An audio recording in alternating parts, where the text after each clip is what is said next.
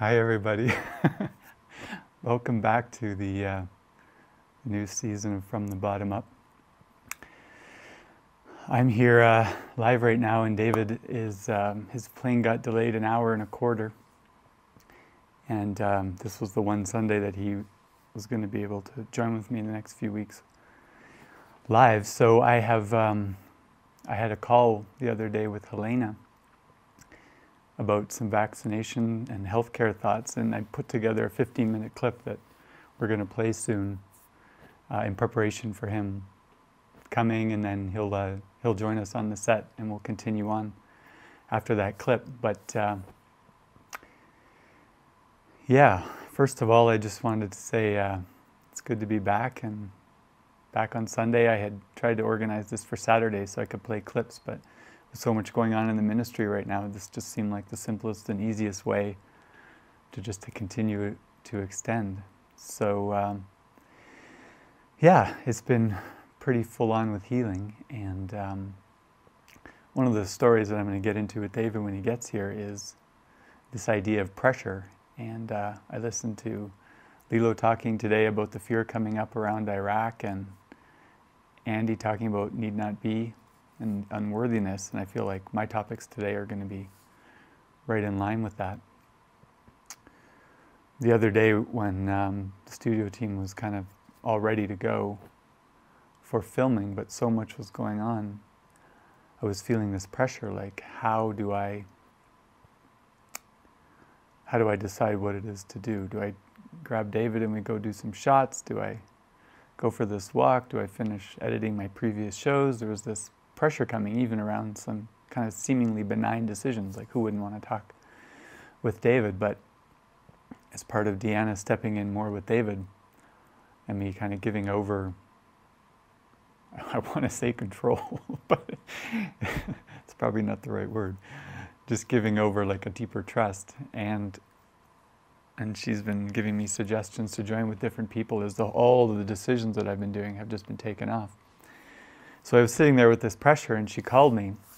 And at first I didn't answer because I thought, I've got to make this decision first, and I can't really give an update right now.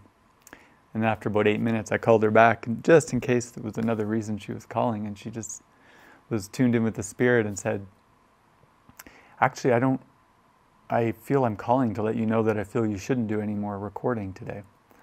There's a lot going on, because she had a big picture. And all of a sudden, this weight just lifted, and I felt all this love and pressure released, and I was like, oh wow, and now I got to go tell David that I can't do the episode with him, projecting the disappointment onto him, but he was just fine with it. So I kind of excitedly just went for a walk, and I was heading up to the mountains, and it had just snowed, so there was all of this snow everywhere. So all the trails that I a few weeks ago had gone on, I couldn't go because I went a few steps and my feet just sunk right in. So I was sitting there in the car just praying about where am I going to walk? And all of a sudden I look around and there's this moose walking by me on the road. And I looked it up later, and a moose is a symbol of following guidance, trusting they use the term elders in your journey, and also that a stability in mind. And this joy really is the only thing that is stable. And my mind was so expansive and so joyful, knowing that the only thing I was to be doing was to be right there in that moment. And then this moose walks by. And so I thought, okay, maybe I'm to walk along the road. And so for about 2 kilometers, he and I just walked back and forth. But I'm going to play a little video for you showing the discovery of this, and kind of wondering if I was to be alongside of him, because you don't do this. I've seen 3 moose in my life, even living near the Canadian Rockies, going back and forth, seeing elk and bears and the moose. You'd always just kind of stay away. So Susanna was beautiful when I came back, because she's like, why? Why would you stay away? Like with this complete innocence, as if, what's the difference between a wild animal and a domestic animal? So anyways, here's a clip of my encounter with the moose. Some of you might have seen it on Facebook, but I thought I'd just play this for some fun to start out here.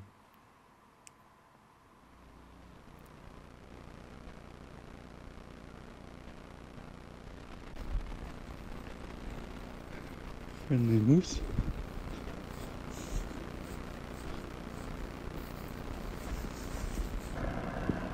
Not quite sure what's happening here, but the guy just drove away and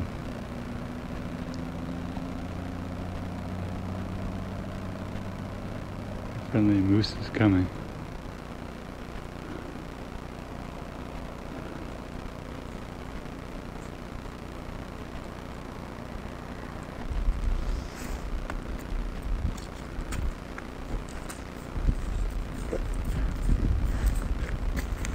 Hello.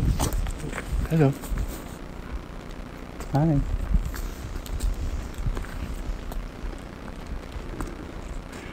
Okay, I have to admit that was scary.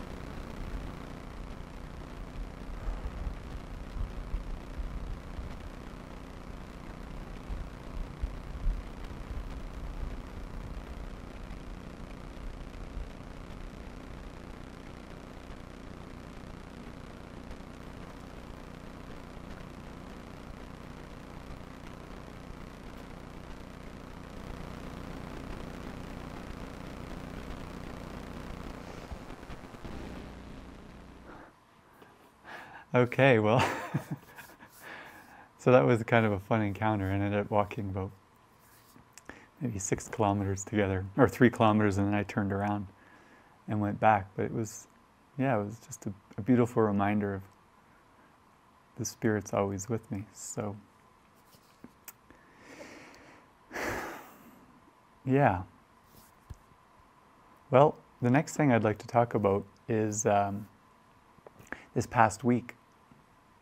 Well, some of you might have been on the online retreat. I think it was last weekend. And Helena from Canada brought up the topic of vaccinations. And I don't know if I covered in this clip, but I had always grown up with this idea that vaccinations were basically evil. It's an extreme word, but since it's of the ego, let's just say it's evil.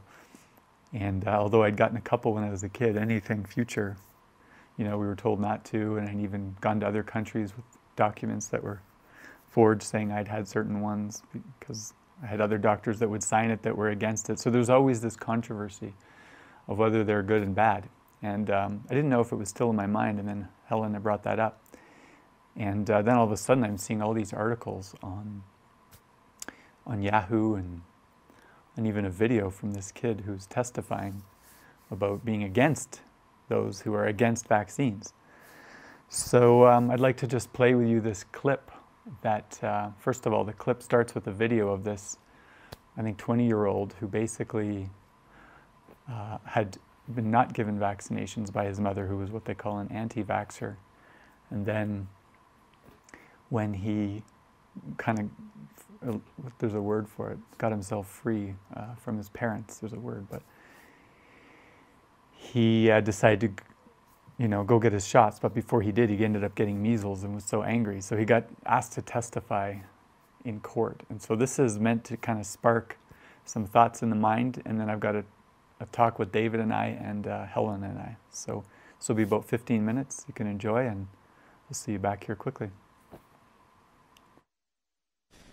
Thank you, Chairman Alexander, Senator Murray, and distinguished committee members for the opportunity to speak today. Good morning, everyone. As was stated, my name is Ethan Lindenberger, and I'm a senior at Norwalk High School. And my mother is an anti-vax advocate that believes vaccines cause autism, brain damage, and do not benefit the health and safety of society, despite the fact such opinions have been debunked numerous times by the scientific community. I went my entire life without numerous vaccines against diseases such as measles, chickenpox, or even polio. However, in December 2018, I began catching up on my missed immunizations, despite my mother's disapproval, eventually leading to this story and being able to speak here today, and I'm very happy for that, so thank you. I was talking with Helena today about vaccinations, because yesterday there's these 2 articles on the internet about vaccinations, and they actually had some kind of Congress meeting or something like that about, I don't know, basically whether they make this new rule that all the kids have to get it or not. And I mean, when I grew up, just like 20 years ago, 30 years ago now, these were conversations that were so rare. My parents were like fighting against them, and so I didn't end up getting vaccinated. But I saw this kid, this 20-year-old kid, saying how it's all misinformation, these anti-vaxxers, and you do need to get your vaccinations. And he was so clear about his guidance, and it's just really kind of wonderful. That's what he wanted to do. Great. It was in integrity, you know. So I saw this video and this article, and I sent it to Helena. We had this talk, which I've recorded, and I'll probably play. Yeah, how it played out for me is like, I take it seriously what Jesus is saying in the Course, and so I want to get the healing. And so when I was, when I hear false cause and effect, and I understand that from an intellectual perspective, it's like, okay, so vaccines do not create the health or protect the body from these illnesses, is like what he's saying, right? And so how it played out for me is with the kids, I was like, I don't want to reinforce false cause and effect. I don't want to reinforce the illusion. So I didn't want to get the vaccines. It was like this decision I made for the healing of my mind. And also I thought, I don't want to reinforce delusion for them. Like, so I don't want to teach them, why are we going to the doctor? Why are we getting these shots? Oh, because, you would explain it like, oh, we're getting these to protect you from, diseases or virus sickness. And it's like, I don't want to say that. I don't want to reinforce the illusion and false cause and effect. So like, I was making the decision and I didn't see that. I couldn't see that. And yeah, it's like so humbling how I've had to really let go of my healing, and and the guidance was unexpected. It was like, actually, you're gonna get them vaccinated because it's for peace of mind. Like, and it wasn't what I expected,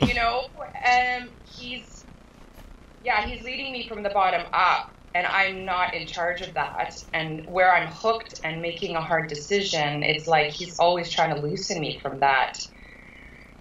Like as if I know. And yeah, and he was just like, it's the healing of your mind. And they're included in that, so you're not going to be hurting them or reinforcing something for them. It's like, if I'm guiding you for the healing of your mind, they're not going to get hurt by it. It was really beautiful, her miracles around the vaccinations. How she's guided to just do it, because all these people just kept saying to her, you should. Have your kids been vaccinated? Have your, all these witnesses. And when you start to get that at some point, maybe it's not always just fear, but it's why not go for what's easy? So she felt that as guidance, and so she did it. And it just felt light and easy, and then yeah, it's interesting. It's definitely going from the bottom up, and I can't predict. Wow, it's like, it's just super humbling because I don't know the way it's going to go. And it was for peace of mind, because what was happening so much was everybody started to ask me, teachers and institutions, and it was happening at every doctor's visit. Are they up on their shots? Are they updated on their shots? And, I went through an entire healing with Zach, and then the twins came along, and I was delaying with them. I wasn't even noticing it, but there was obviously an unconscious fear there of going through that again.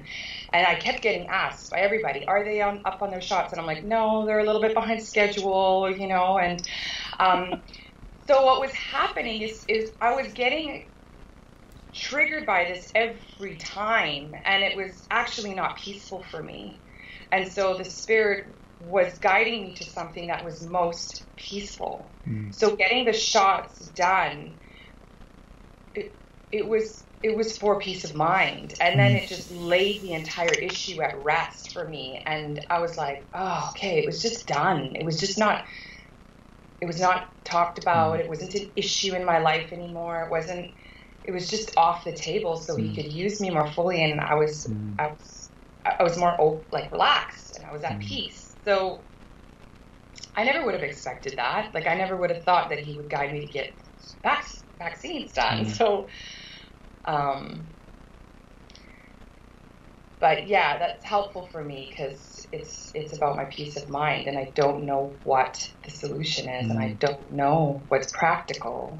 I wanted to bring this whole context of Helena and the vaccinations in with you, and just see if you had any depth around this whole controversy kind of thing. So. Yeah, I think within the dream world there seems to be these different levels, and there's things that seem to be practical, and beyond the vaccinate or don't vaccinate question, even if we just lifted what's right above that issue is healthcare. And of course Jesus teaches us in the Course that health is inner peace, that health comes from your purpose, that health comes from being aligned with your source. Health has nothing to do with the body at all. It's just like sickness. He tells us sickness has nothing to do at all to do with the body. That's like for the human race to hear from Jesus that sickness has absolutely, positively nothing to do with the body, that's a big slam.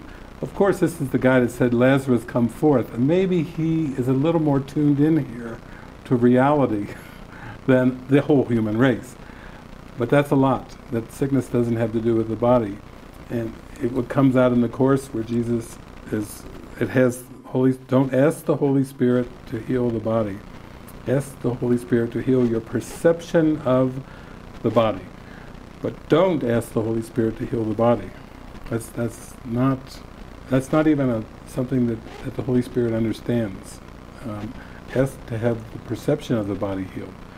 And if the only way to have the perception of the body healed is to have the purpose for the body and the world healed. From many things that bodies are used for, and believe me, they are in the ego's fragmented perception. Bodies are used for many different things, millions, billions of different things, and then the Holy Spirit only sees it as a communication device for what? To go beyond the body, to expand your perception, to go beyond the body, go back to your divine mind, to the sense that everything is mind. So that's huge.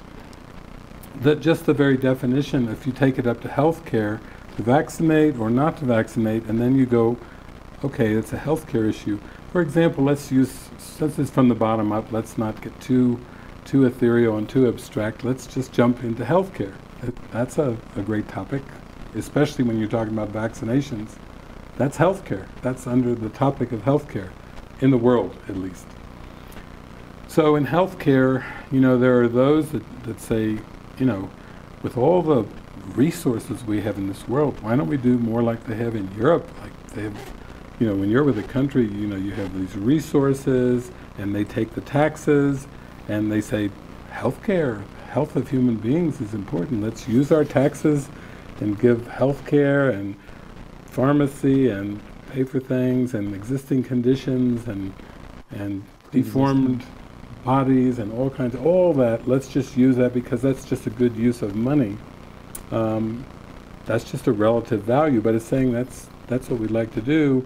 And so you can have people living in these countries going, yeah, the healthcare is pretty good. I mean, we pay it in taxes, but we love it because it's covered. We don't have to have this big panic like, Canada, Holland, Belgium, go over Scandinavia, they're like this. And then another perception of healthcare is, it's like, it's people have to fend for themselves, if they get sick, if they die, it's like build wealth, capitalism, go to the moon.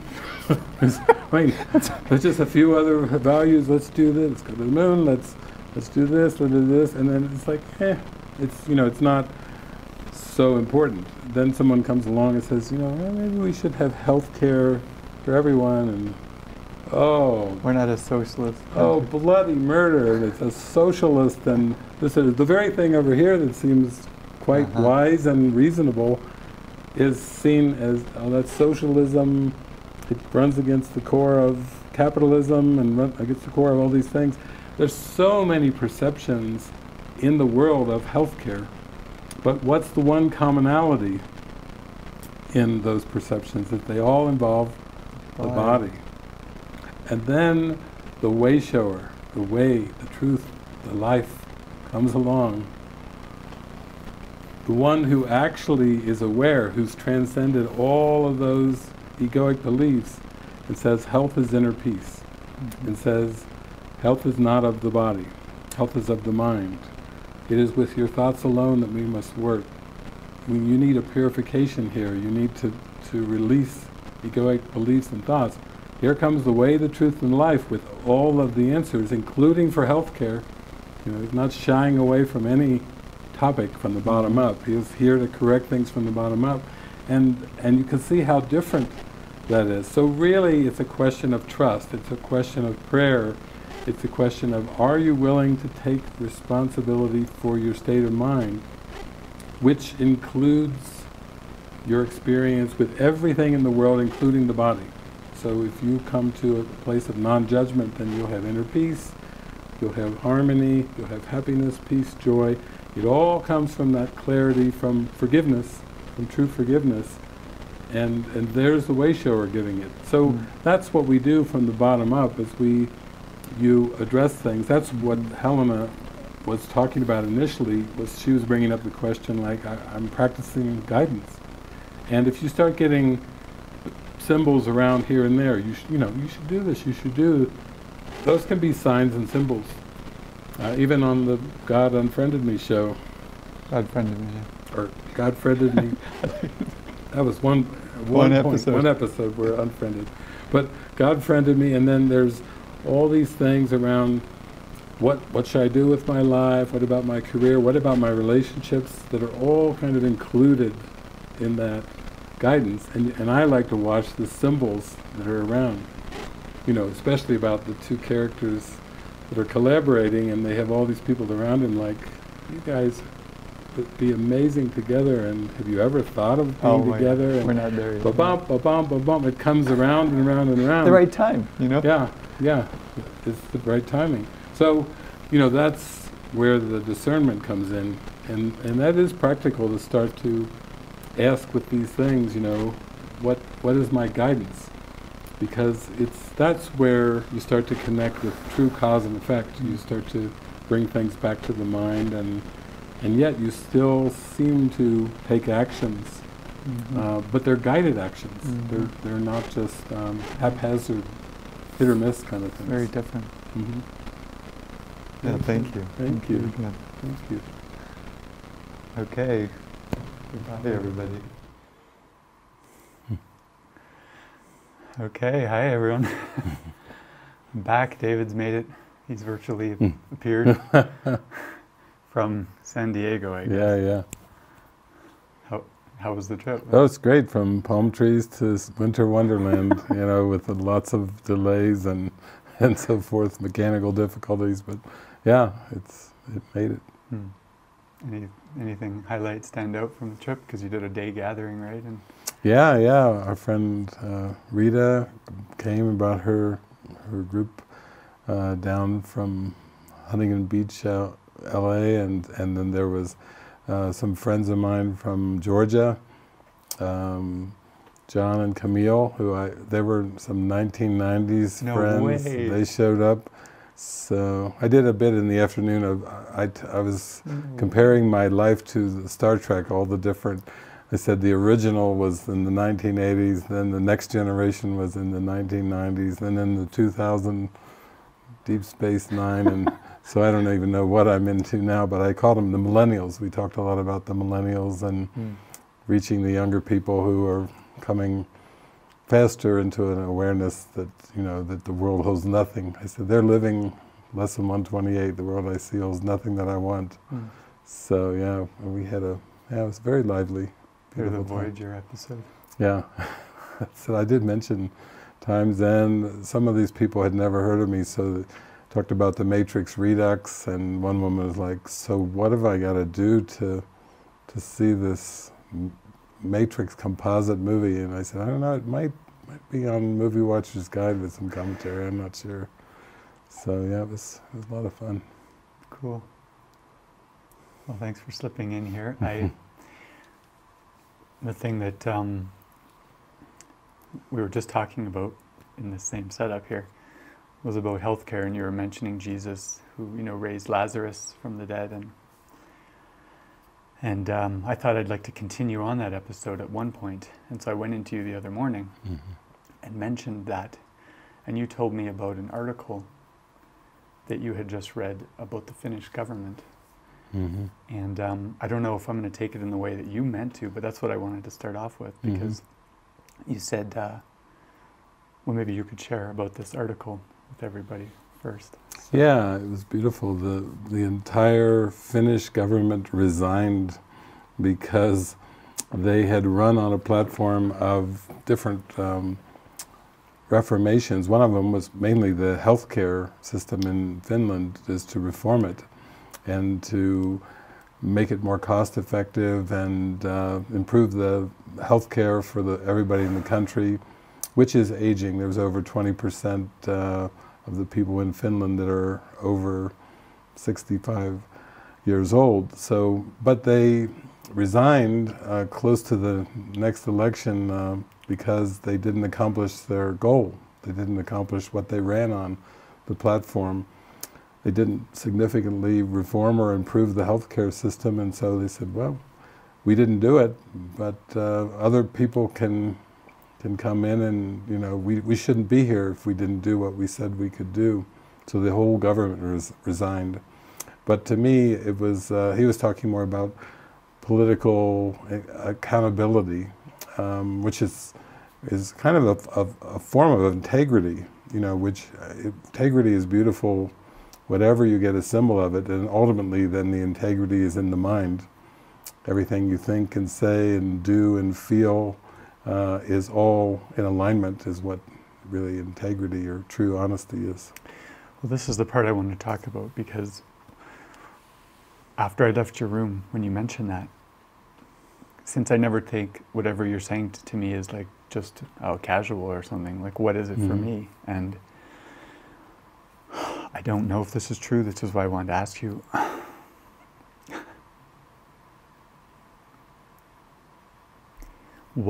I took it as like, okay, that's going to be...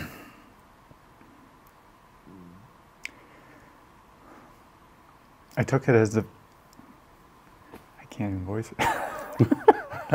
I'm so scared. Spit it out, man.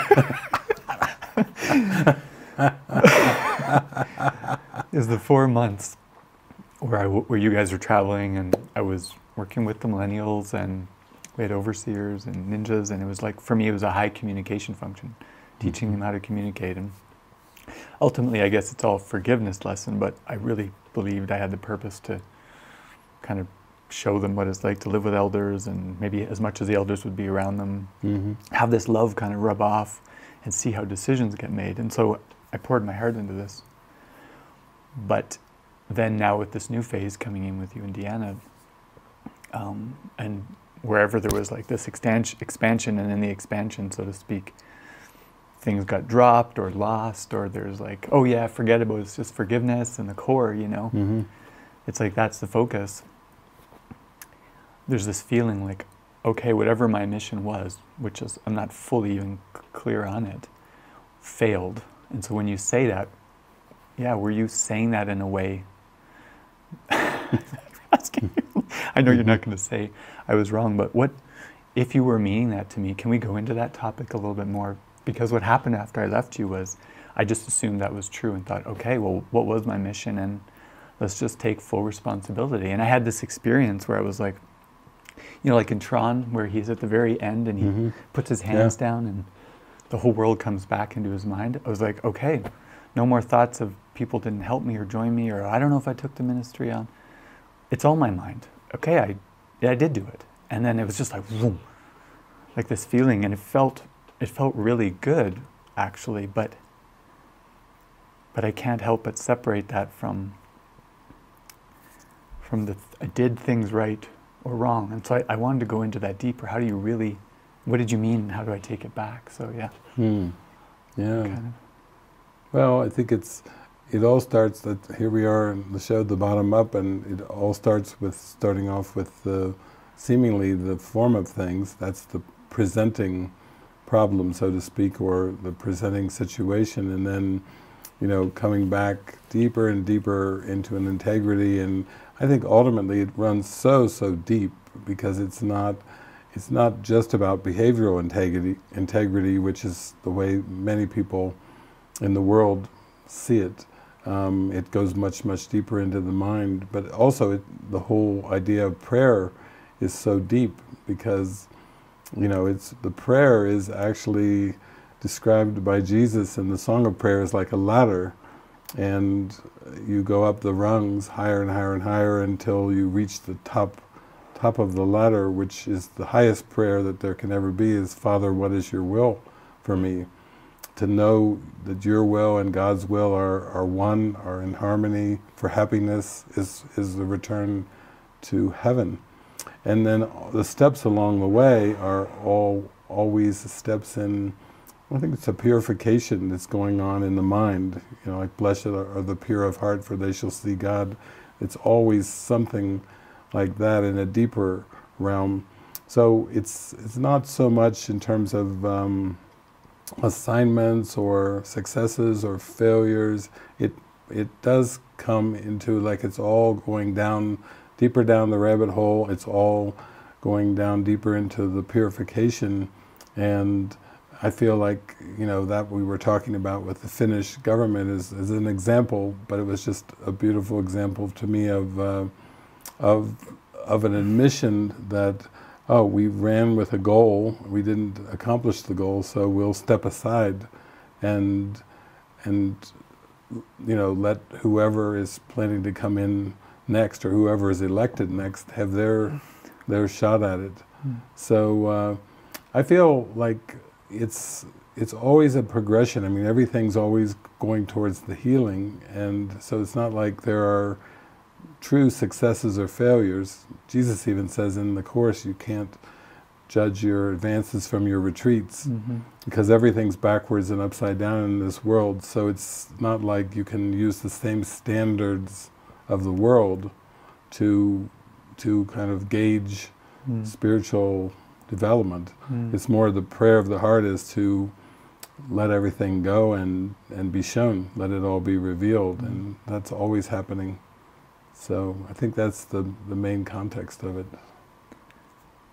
It's funny because just when you mentioned the different Star Trek crews you've worked with, and I was part of the Deep Space Nine in 2000 to... Yeah. But when you were saying that now it's the millennials, I feel like I'm not in that crew or something. I want to be, but I'm like, oh my God, am I just going to be passed to the wayside or something like that? And you know, normally I would think the other way, like I'm more advanced, but now I'm having these thoughts of like, oh my God, what if I'm going to be left behind?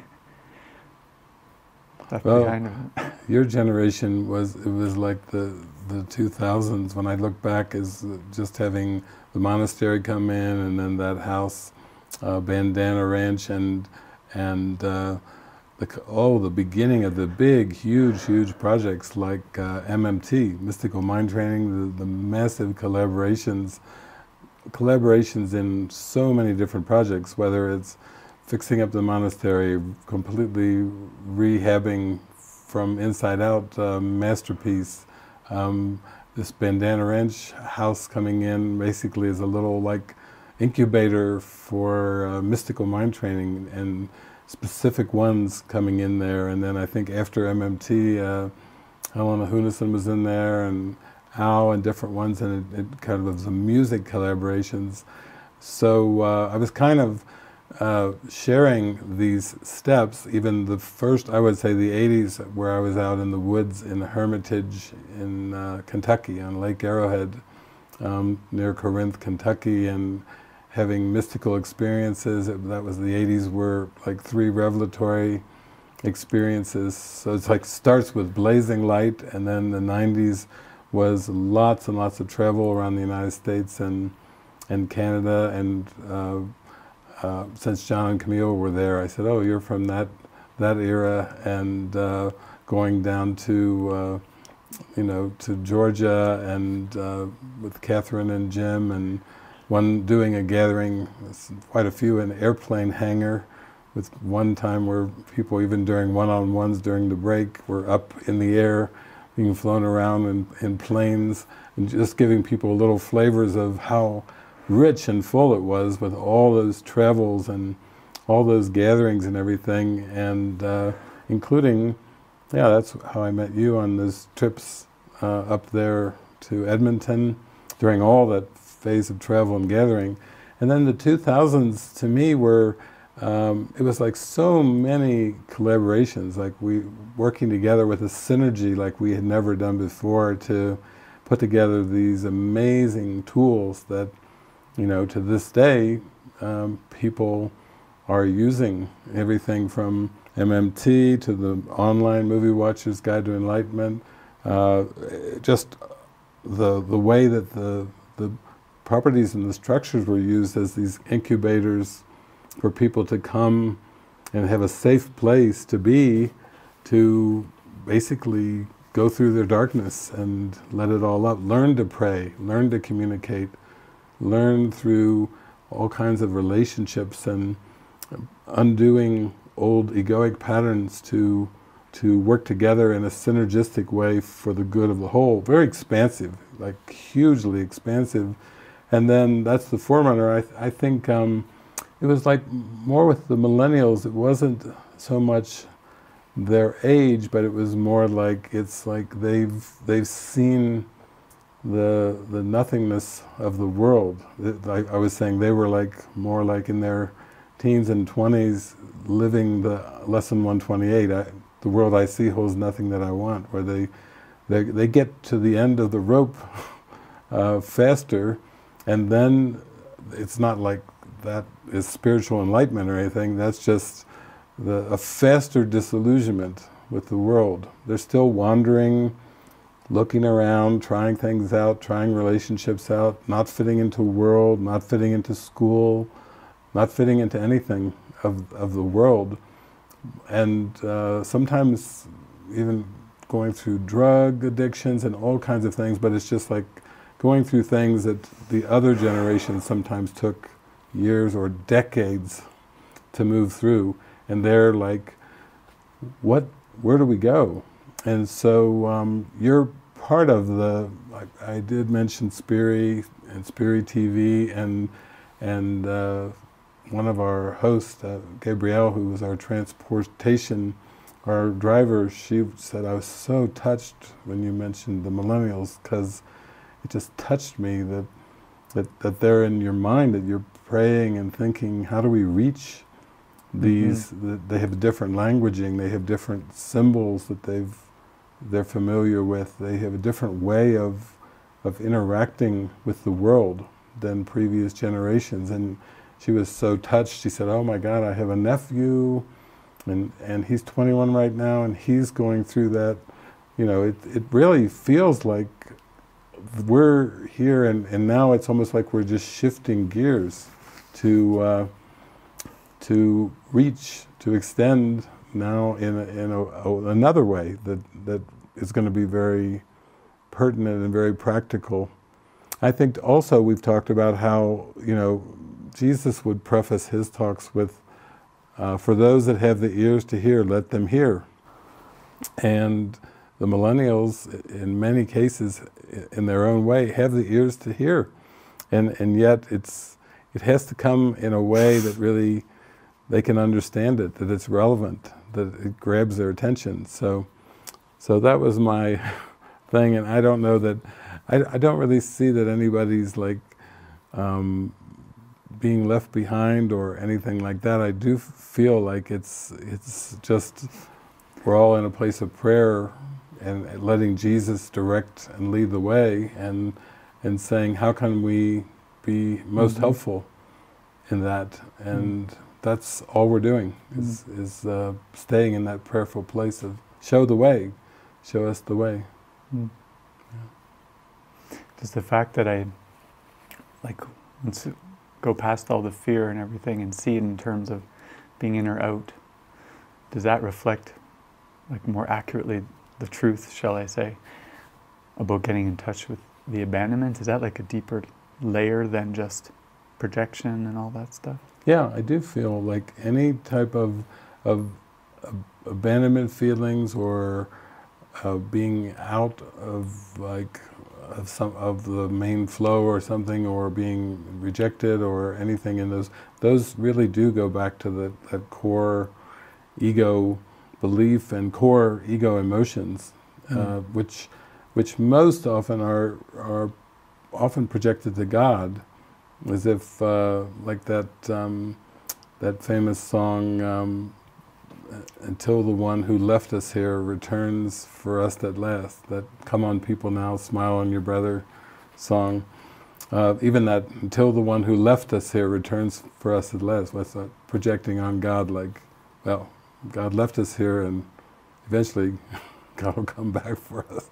But it's still, there's all kinds of projections onto God, and then it's very typically projected onto people or groups or communities or situations, like that, where there's a feeling of abandonment or missing the boat or something like that, which is, it does go all the way back to God, to that feeling like something very wrong seemed to occur, or there was an experience of an ontological guilt of wrongness, and then people oftentimes feel uncomfortable with the world, or uncomfortable in the skin, or uncomfortable in relationships, or very afraid of shifting relationships, like I could miss the boat, or I could get left out, or something like that. And that all goes back to that one ontological belief and feeling of separateness.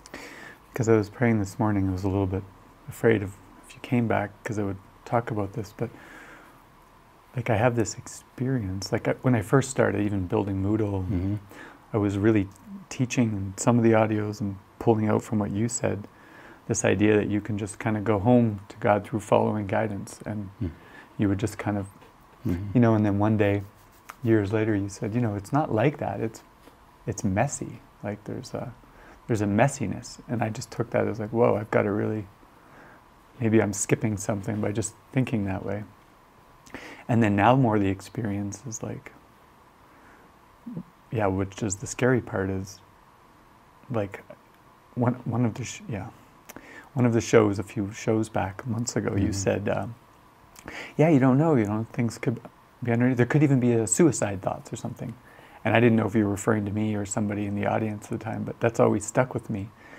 And then lately, yesterday, I had, for the first time since I had stepped out, I actually finished everything on my list, all my to-dos. I've been slowly working at it, taxes and even editing and my intro. I just got the intro ready.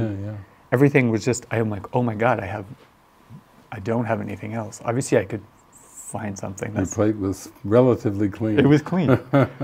And so then I went for a walk and came back. And on the way back, I just started bursting into tears. And I would hear that thought again, I don't want to be here. And I'm what is that? Because I've really looked at it, and if I'd hear it before, I would think, okay, the ministry, but I don't really feel that's what it is. And then it's oh my God, is that a suicide thought? Doesn't want to be here. Is that what you would mean? And it just feels when you're not covering it over with any kind of next thing or doing or something, and it's there, but then it feels so big or something, and then there's this sadness but it just it closes up so quickly, and I don't. And then what happens is if it closes up, but then I think certain people are wrong or situations, and then I don't know what to do with that. Do you because I was talking with Deanna last night, and she said, oh yeah, well there must be some like attraction to things of the world, which is on Andy's show, and the things that you think you want hold you back as much as the things you don't. So I'm like, okay, I can see thoughts in the mind that I'm not really running for, but can it, and she said, oh, you can't even look at those until you face the wrongness. So I'm like, okay, you got to face the wrongness. Then you see attraction, then, so I thought I'd bring this up. And yeah, it's like the path of the Course is through the darkness to the light. That's why it can seem messy. I mean, it can be like a bursting experience, kind of like the Eckhart Tolle, park bench experience, although he would probably tell you, well, there was a lot of darkness, that moving through the darkness that came even before the park bench experience, so don't think it's just like, poof, a park bench awakening, and then, it can be that easy. For most, it's not, and even for Eckhart, I'm sure there were stages and things that he moved through. And then it was very disorienting after the park bench experience, like not relating to the world and needing to reorient and reintegrate just to be able to seem to function after that experience. It was so massive. But for most, it's a slowly evolving curriculum, and you're describing too that there's some darkness and dark emotions with it, and then there's the attractions that are with it too, and they seem to be very different in the world, except they're really the same. It's like looking at a diamond from different angles. Oh, wow. It just glitters and looks like attractions, and then when you flip it around, it's really the bottom side is very dark and so forth. It's the same error. It's the same. So it's not that attractions are on top of them. They're literally. They are the same. It's like it's absolutely identical. Which is why the teachings of the Course, even pain and pleasure, it's impossible to seek for pleasure without finding pain. You can't have one without the other. These are very deep teachings, and even the self-concept, which the face of innocence is more, on the surface, and there can be some, times when it says the face is wet with tears at the injustices of the world, and so forth. And it can have some attractions and pleasurable aspects, and then underneath that is again what we're talking about, what Jesus says, that the shadow aspect of the self-concept that's draped with sin, he says, very, very dark. But, starting to come to see that it's all the same. So when I'm feeling that emotion, that sadness, that's not the darkness? Like if that's the same as the attraction, that's not the darkness. Still underneath that, there's. Well, it's part of it. I mean, the sadness is an experience. Sadness, deep sadness, grief, depression. All the seeming aspects of that. That's the darkness, and then also the seeking after something that will, in the world, that will placate or distract or solve or whatever. It's all part of one package that's just kind of gets flipped around and round. And that's why it seems to take so long. If guilt wasn't attractive, if the ego didn't make guilt attractive, then it would be a pretty quick journey to God. But because it would just be like putting your hand on a stove, I say, and you burn yourself, and it's like, that's enough of that, I will never go there again. But guilt is flipped around by the ego into attractive things, and that's why it seems to take quite an unwinding and a withdrawal and a exposure because of that underneath. So where does the wrongness fit in? Is that even more surface than these attractions and sadness kind of a thing? I think when it's on the surface, it's tied into certain behaviors, regrets, coulda, woulda, shouldas. It's tied into to more the body and the personality.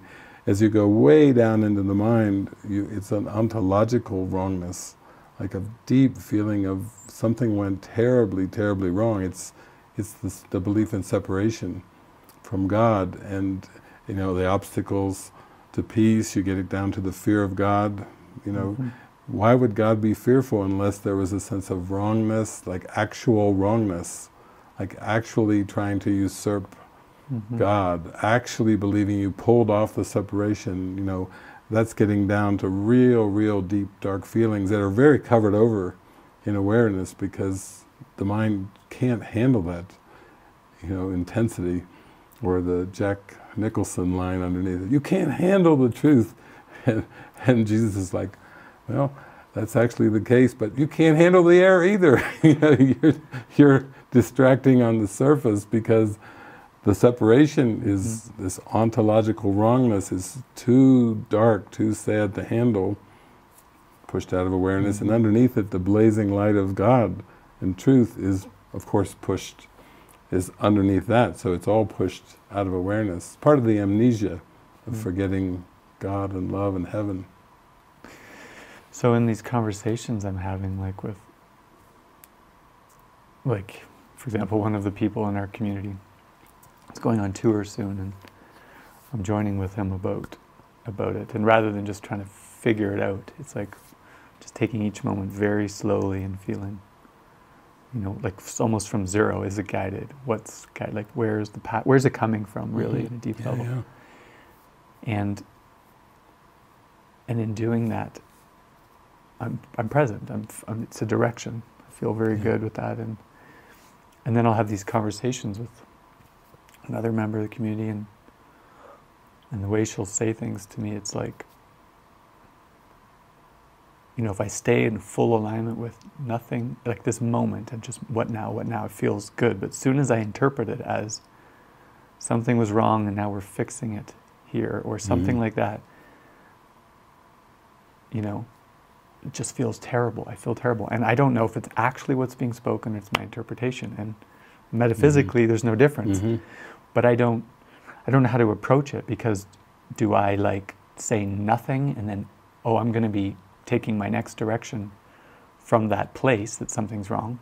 Or is it I need to speak to it and say, I cannot operate if there's any feeling of something was wrong. But then when I do that, I almost feel like I'm making the error more real, and I really want to get under this. And I feel like this is a gift being given to me to get under this wrongness, but I literally don't know how. Do I speak to it? Do I not? Do I say nothing? I'm starting to get glimpses, when I say nothing, I just sit with it, something softens, and then she'll even ask me a question, what I think about the very same thing that I'll then get to express, but it's not coming from a harshness. And so then, because I don't want to stay in that realm, and I have to get through this realm to get to these deeper things. So this is a deep thing for me. So I don't know. I think it's just, again, undoing the belief in linear time, because it's not like this timeline of past, present, and future, and this thing that some event or circumstance or something happened in the past that was wrong. It's more that, it's like that Elisa Amor song, only an instant does this world endure. What a beautiful idea, because what it does is it takes linear time and it starts to squeeze linear time down. If you could take the big timeline, you start to squeeze it, and you really squeeze it all the way.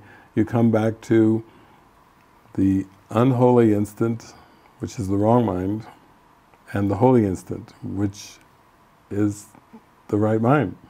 And this moment is the choice. It's not about coulda, woulda, shouldas, if something could have been different in form, or something could have been changed, or something could have been better. That's where the guilt comes in. Did I do something wrong? Could I have done something better? Wanting approval, wanting to make it right, and this is how linear time is perpetuated. The ego is saying, yeah, something went terribly wrong in the past. Don't even doubt that, you're guilty and it was terrible, and it's saying the present moment is, you can't really change it, and therefore you're doomed to hell because of what happened, and that's where this hellfire idea came into a lot of different religions. You'll burn in hell, you'll pay. You don't think you can separate from God and not have a consequence. And so it's always very dark. It's projected into a dismal future, a very dark, dark future. That's why a lot of even the movies about the future, even some of our classics, Days of Future Past, this destruction, where the humans and all the mutants it's just dark, dark, dark, and then we've got to go back in time to change it or correct it. The Course is not saying we go back in time really to correct it. It's saying this instant, if you have a split mind, you have to learn to choose correctly. You have to choose the correction, choose the miracle, choose the healing. Right now. Now is your point of power. Now is where it's all right there.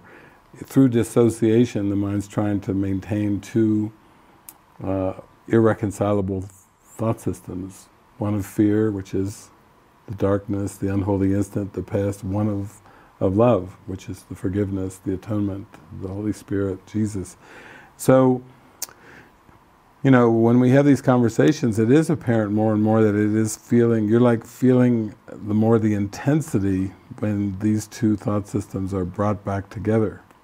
When it's actually how the healing occurs. It's ending the dissociation. When you bring darkness and light together, only one remains. Only one is real. But by trying to keep them apart, how do you do that? Through a timeline.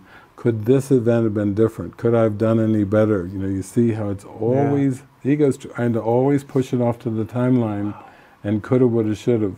If only, all the psychotherapy that people do for years and years, going to therapists, rehashing their childhood, rehashing their teen years, and their relationships, going over and over those things on the timeline, or all those memories, but that's still not going to bring about the solution. Even the movie one of your all-time great collapsed movies was the Star Trek Time's End, and the main character, is raging because he believes that Captain Picard was taken by the Borg and had something to do with the death of his wife on the timeline. And he's furious about it, but then he has to go on this whole adventure with, to humbly start to realize that, it's your choice. It's your choice right now. It's not something of the past. That's such a fantastic little episode of 50 minutes or whatever on completely undoing the belief in linear time and taking full responsibility for the choice that you had. And at the end, here's our main character with tears coming down his face going, it's not linear. It's like, boom! He pops, he pops. It's intense, but he pops. Yeah. Because the actual, when you pop, it's just seeing clarity or whatever, it's nothing. It feels very neutral. Yeah. But until then, it's like lots of drama or something. Yeah. It's Yeah. Linear time is very dramatic. It's lots of drama. Yeah. Well, yeah, maybe sometimes you can go straight on him. Yeah, the other thing that, there's people, maybe we can wait for a second. Yeah. We get to see all of our smiling faces. Beautiful, beautiful, beautiful. It's heavy. Yeah. Oh, Raphael, Sevi, Troy, Kelly, Mary, Julie, yep. There's Jeff, still on top of the world.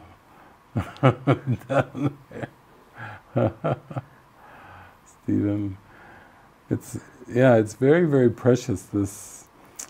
Yeah, when you first did that Times End movie, everyone was like, oh my gosh, because it was so compressed, the whole thing of the core of the healing, of getting, beyond the dualism of the world, because he was so steeped in dualism.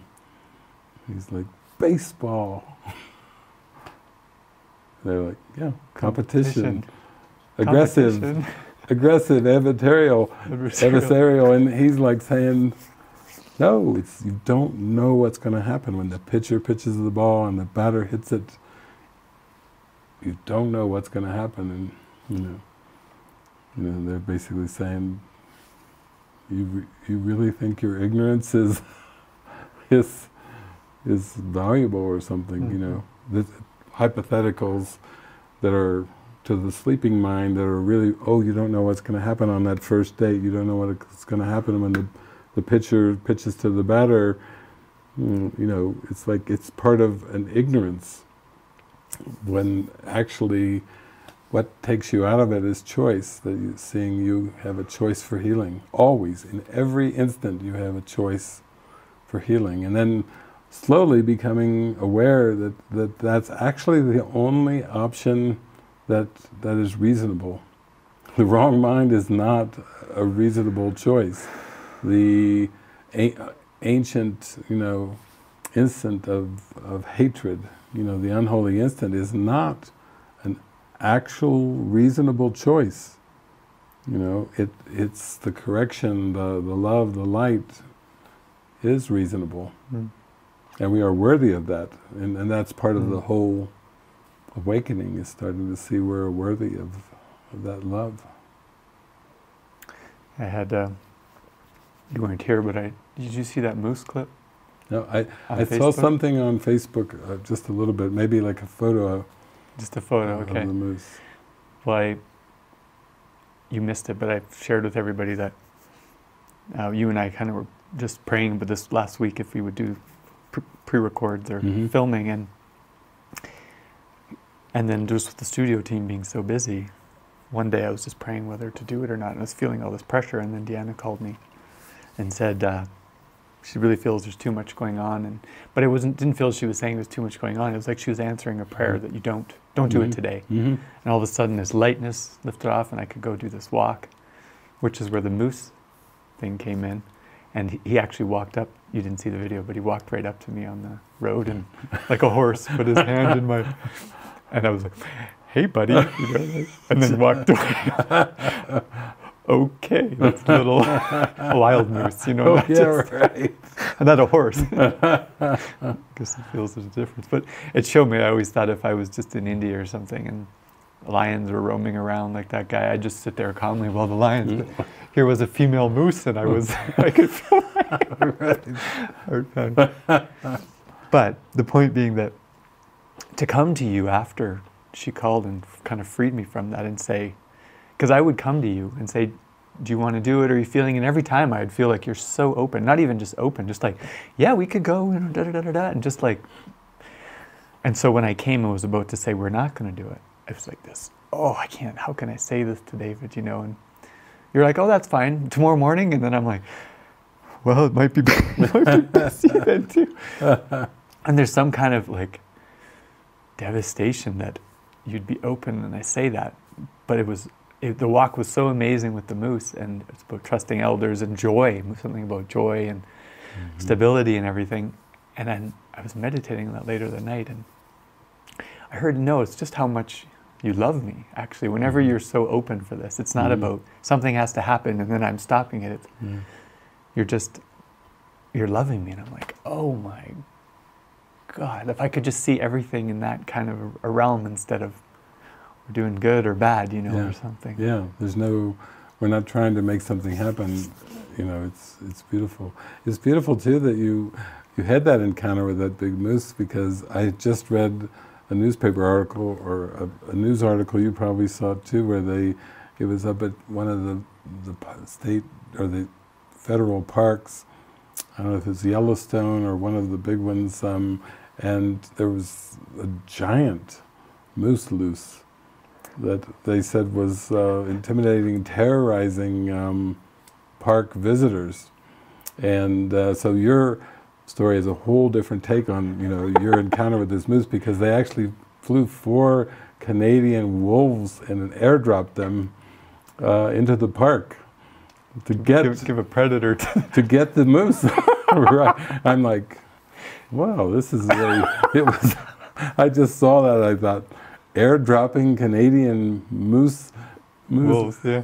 Or wolves to get the big intimidating moose, and then you're out on the road having a holy encounter with a moose. Well, what had happened, I told everybody, I had parked on the side of the road because there was nowhere to walk. There was so much snow, and I said, well, where am I going to walk? And then this moose just walks by on the road, and I thought, well, I'll walk with the moose. Yeah, very good. Yeah, that's good. That's letting go of all thoughts of danger in the world, yeah, and yeah, like that movie where you mentioned the young mystic goes into the village with the lion, and right. Yeah, he's just meditating, and yeah, it's a beautiful, beautiful metaphor. Wow. Okay, current. Well, I think we're probably wrapping it up here. I was just, yeah, maybe the last question I have is like before these shows start, and it was interesting today because were you going to come on or not? Was it going to play this thing? And all of this fear, it was just fear pretty much most of the morning again. And I attribute that to I'm about to say things that I'm terrified or let go of some concept or something. But then when it was like, okay, you're not coming, it just relaxed. And then is it true that is it true that the fear is just about this exposure and like getting closer into the light, and these shows are good for that? Or because when the fear's up, you're just thinking, well, this must be the wrong direction, you know? But no, it's never helpful to interpret that the fear is a wrong direction, in the sense that it's the fear is the fear of love, the fear of the ego's fear of annihilation, the ego's fear of being lost. Like, it's like, I don't want to keep exposing to the light because in the end I won't be around to expose anymore. It's a fear of loss of self, loss of identity. And that's, of course, what the whole world is about. You know, all the sleeping mind, seemingly projected out as all these 7 billion personalities. You know, it's just the fear of losing something that now is real and that actually exists. But actually, the world and the projections, the body, the cosmos, they don't actually exist because God didn't create them. So. You know, the ego is hoping that it will have a perpetual existence, even though it has none. And it's hoping that God will just crack, almost like a child who throws a temper tantrum and wants candy or ice cream or something, and then it's feeling like, I'm going to get Mom, you know, I'm going to get her to give me what I want in the grocery store. I'll throw up the biggest temper tantrum and hissy fit right in front of all those other customers in public so I can get that candy or that ice cream cone. And the ego is, you know, it throws its temper tantrums and everything. It wants to exist. It wants God to grant reality to time and space, and God wouldn't be God if God granted reality to time and space, because God is spirit. God is eternal love. And God, everything that God creates is spirit and eternal. So it's this friction of, it's basically fear of loss of identity. The ego believes something real will be taken away. There will be a sacrifice that has to be paid to go back to heaven and oneness, and it's not the truth. The ego made up sacrifice as well. How can you have to give up the unreal to know the real? And call that a sacrifice, you know, it's not realistic. But that's it. That's always the core thing. That's what the fear is. I even got asked that when I was out at the gathering in San Diego, where one woman in the front row, she just said, I wrote it down in my notes, we are afraid of love, but can I ask about that? I don't know that I'm afraid of love. And I explained, well, while you're sleeping and dreaming and identify with the ego, that's where the fear of love comes in. Love isn't fearful, you know, from what it is. It's the ego that's afraid of the love because of the loss, the belief in loss. And that comes from the belief in separation. Yeah. Oh, Thank you, David. beautiful. Beautiful. Sweeties. Sweeties.